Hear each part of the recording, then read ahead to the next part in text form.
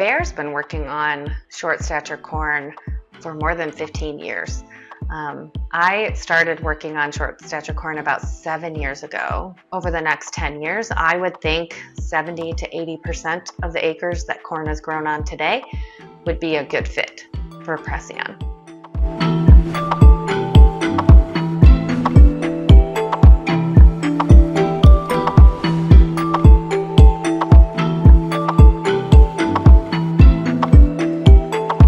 One of the big things I've learned is Preceon short corn is corn with less risk to wind, and it's normal corn if we don't do anything else to manage it more intensely. We've taken a very different approach with the launch of Preceon, focusing on a select group of customers that are very progressive, that are early adopters, that are digitally savvy.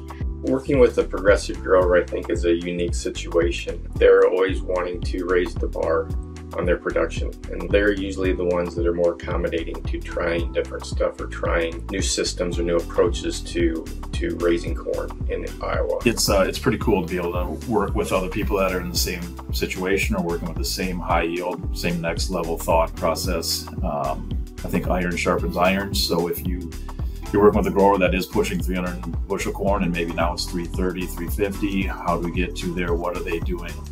When you're dealing with a product like Preceon, I think you have to look at it as a system approach. It's not just planting the seeds. It's pairing up and aligning with the right dealers, the right farmers that will address this system fully. We're talking about increasing your fertility programs to feed more plants.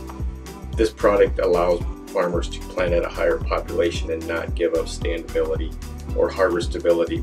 If we can put a few more plants out there with less risk, then we should end up winning at the end of the day. But we also need to feed that same acre a little more. Their first approach typically is, let me just plant it and manage it the way that I manage my tall corn and see how it compares. So then they start playing with it. They'll add some population and they'll see a yield bump, and then they're like, okay, I'm gonna add some fertility and I'm gonna change the timing I do my fertility and my fungicide, and then they'll see that bump. And that's been incredibly rewarding, I think, for us, this partnership and collaboration that we've built with these select customers.